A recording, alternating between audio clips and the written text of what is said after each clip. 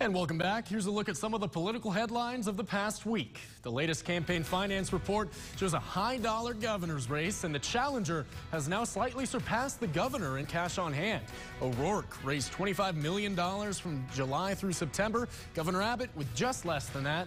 The governor has still spent $53 million, though. That's $21 million more than O'Rourke. And for the hottest race here at home, the Political Action Committee behind our road bond has raised just over $93,000. They say they plan to campaign for the bond with TV and radio ads, but as of the last report, they've only spent about $400 on road signs. And I spoke with the citizen leaders behind this bond campaign this week. Here's what you need to know.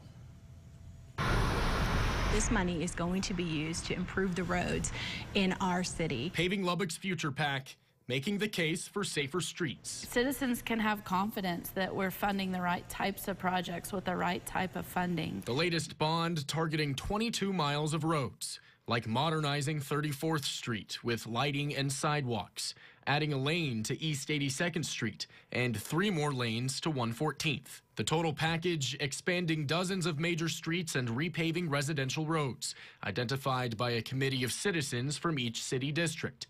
All in, costing $200 million over 5 years. The committee felt very strongly that we have a lot of needs associated with growth. So I think people want to know that the city is going to put out the projects that are really needs, not wants. The key differences from the last bond: this package covers twice as many miles of roadway for $25 million, or 14% more.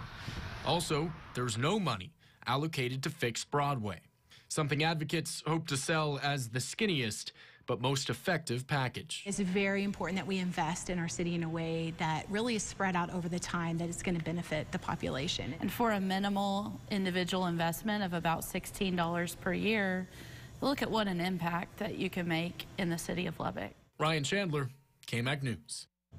That election is on November 8th. We'll be right back.